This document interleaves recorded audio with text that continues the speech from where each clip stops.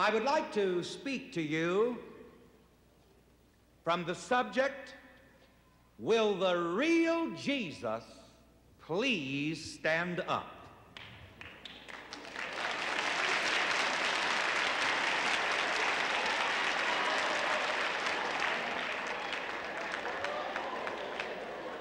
It seems as if we have some volunteers.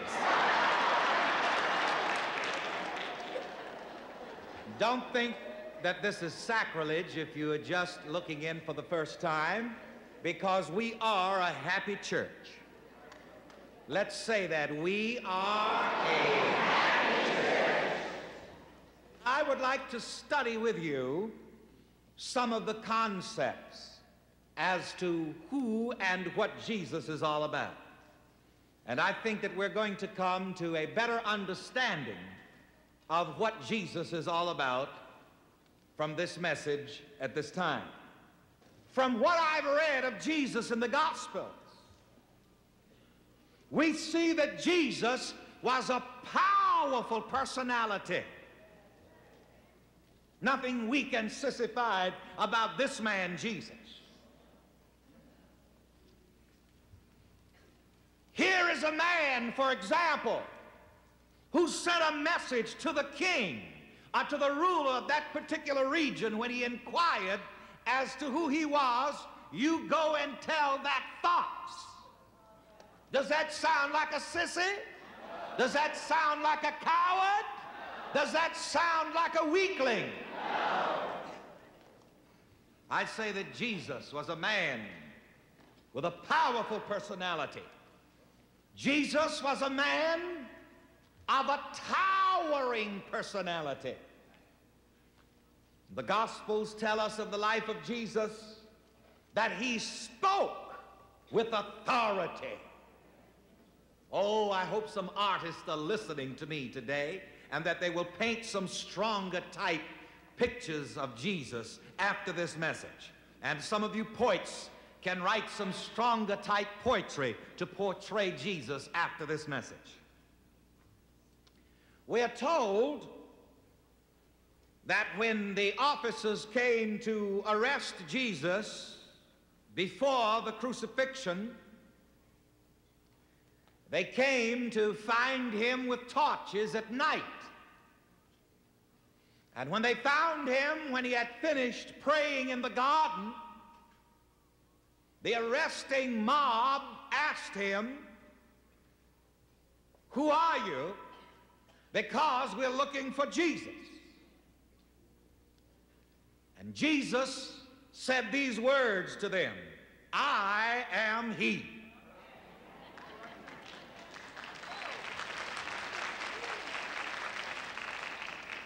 But there was power in his words. I am he. And when Jesus said, "I am he," those words had such power until the angry mob fell backward. And let me give you a sort of a mystic secret, if you please, as to why the mob fell back when Jesus said, "I am." Because you see, every time you say, "I am," you are announcing the God presence within you. Some of you may not know that.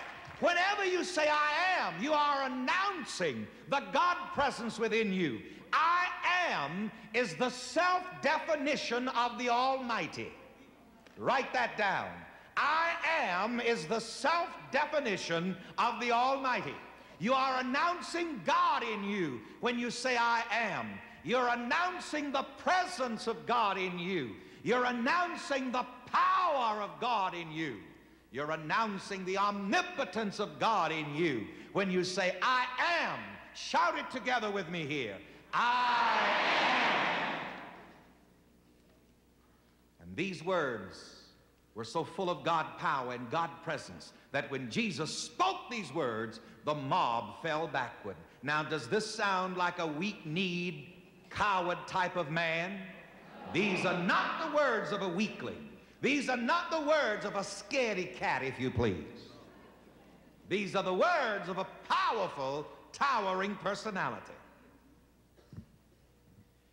On another occasion, when Jesus was speaking, some officers were sent to arrest him.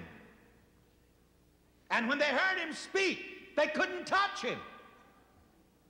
And they returned to those who had sent them to arrest Jesus without him. And they said, well, why didn't you arrest Jesus? We sent you to get him. We sent you to bring him in. The officers replied, never a man spoke like this. Oh, you see, when you are aware of the presence and the power of God within you, even your words have power.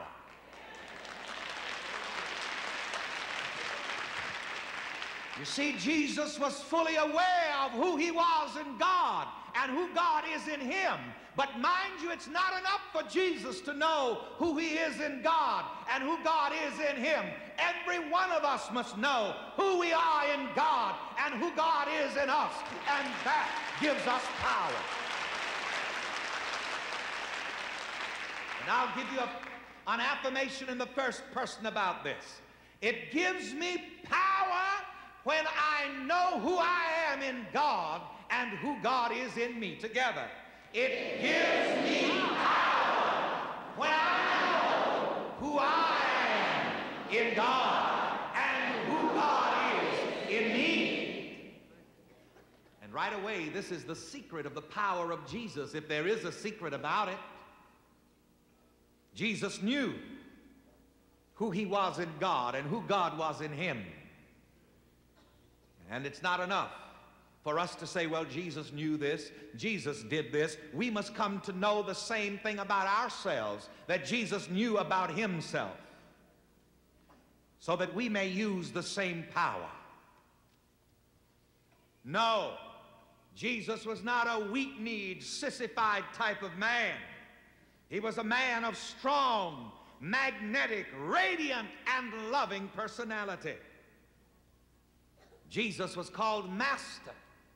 And why was Jesus called Master? Jesus was called Master because he knew the mastermind within him. And I'm here to announce to you that the same mastermind that was in Jesus is within you. All you have to do is become conscious of it.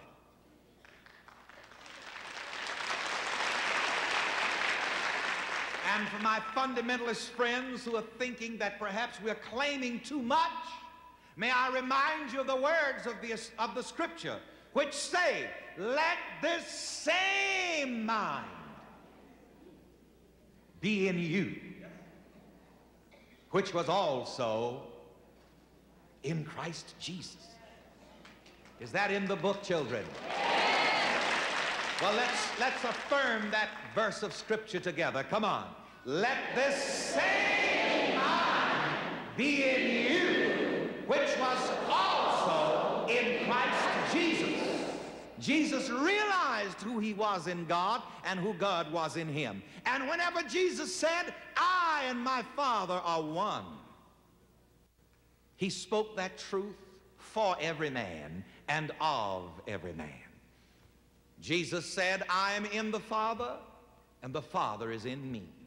And he demonstrated the presence of God within him by healing and blessing and showing love to the whole world. So all of you who are ready for the realization and the demonstration of the presence of God already within you, stand up. For if you're ready to realize this and demonstrate it, then you are the real Jesus.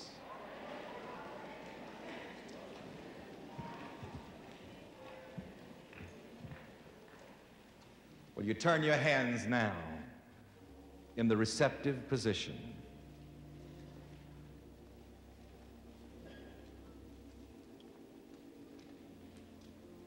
And yes, we're going to take this moment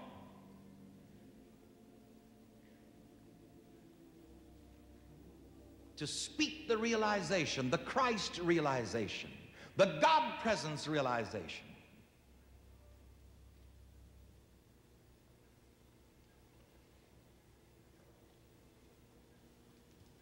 And I'm going to have you repeat this after me now.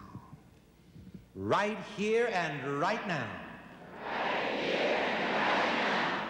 I accept the Christ presence in me. The